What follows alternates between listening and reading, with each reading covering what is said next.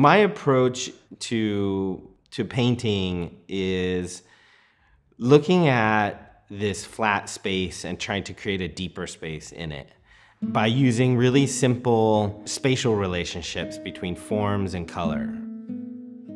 When certain forms interact with one another, they create this kind of third relationship that kind of implies a deeper space and is something that speaks about the inner workings of our perception and are reflecting that inner architecture of who we are.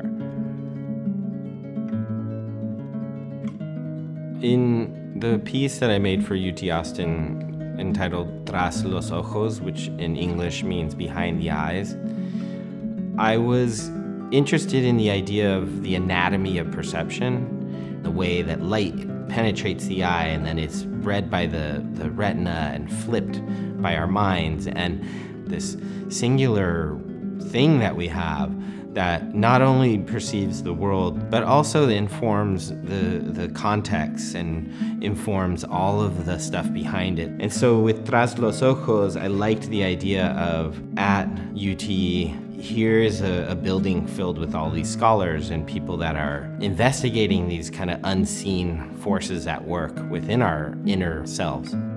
So a lot of the forms are kind of like radiating kind of triangular shapes that are intersecting with circular shapes. And then coming out of that, there's like a lightning bolt area that's in the middle of the painting. And when I think of that form, that lightning bolt form, I think of kind of the way that your eye is traveling across the painting.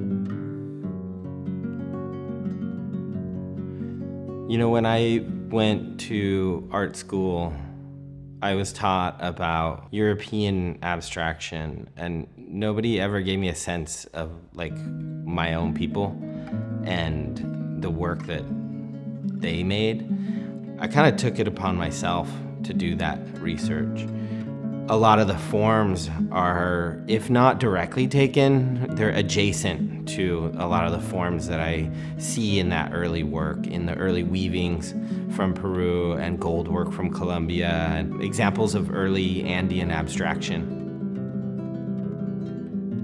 For me, the greatest part of being an artist is the freedom to explore any idea that I want to approach.